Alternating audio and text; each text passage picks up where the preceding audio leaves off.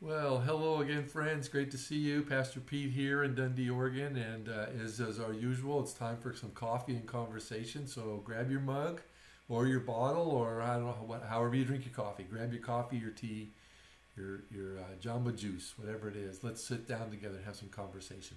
Open your Bible today to Psalm 62. We're going to take a look at the first two verses. So get comfortable. Let's settle in. I'm looking forward to our conversation.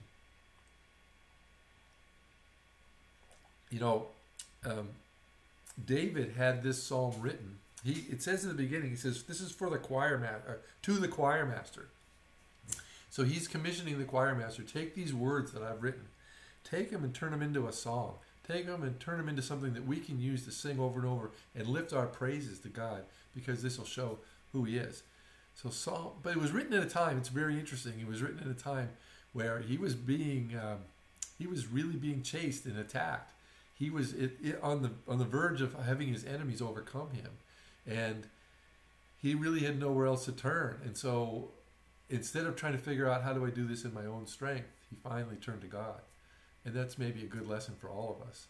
You know, this world that we're in, and I don't know what your situation is. I don't know if the current day news has kind of got you under, the economy's tanking on you. Maybe there's family disputes or some personal situations that are difficult. Maybe you've made some poor choices, or others have made poor choices that affected you. The world is upside down. It's topsy-turvy. It seems like there's a dispute everywhere we turn. And there's David in the same situation. That's why I think this psalm is so good for us today.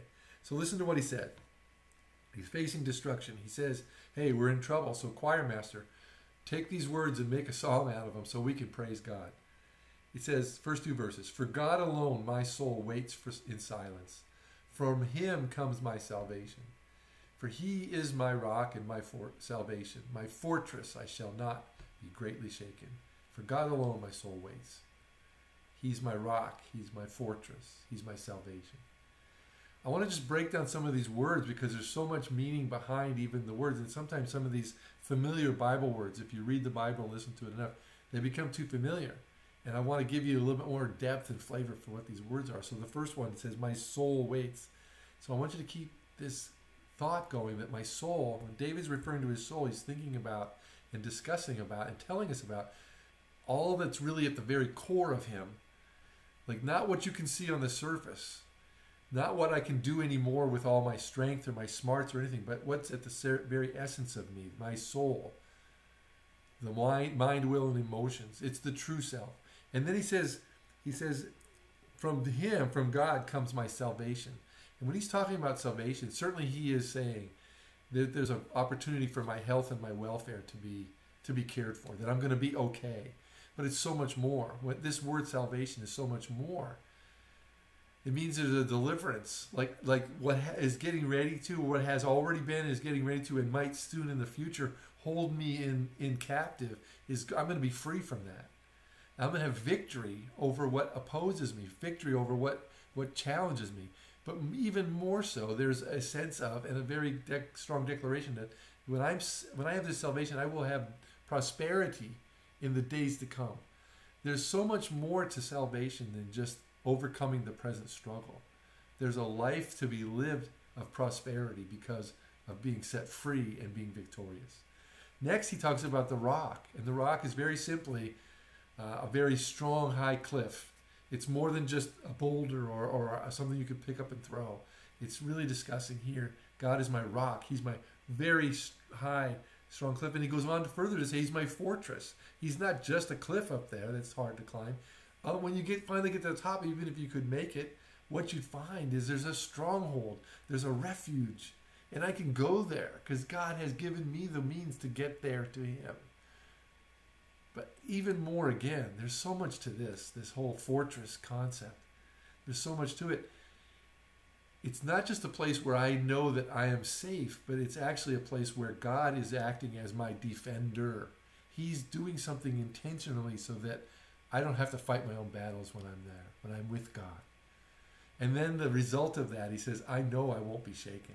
I will never be moved from this refuge. I cannot be disrupted. And I am completely secure. I know I will never fall from God's presence as long as I pursue Him, I seek Him, and I praise Him, which is why he's written a praise song. So now I skipped one key phrase right at the beginning. Waits in silence. My soul waits in silence. And basically saying this, my soul finds a place of rest. I am at rest in God. That's the sanctuary. That's the salvation in the rock, on the fortress. I'm at rest in God. And a calmness comes over me. A patience fills me. A sense of peace that I can't understand takes over. And I have a growing confidence. And this confidence, this patience, peace, calmness only comes because I depend on God and God alone. And that's what David is saying. And that's his advice to us today. And you know, it's his faith that's fueling his hope for that prosperous future. And we all long for that. We all long for a future that's got peace and tranquility and prosperity.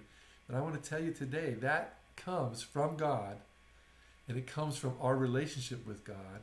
And our relationship with God is straight to the heart when we praise him. And I just want to encourage you to, even in the midst of your struggles today, take a breath, find a quiet place, tell God how much you love him, how much you appreciate him, and praise him for who he is. And then find rest in his refuge. God bless you today, friends. I'm so glad we joined together, and I'm glad that you're in God's presence even now. I bless you in Jesus' name. Amen.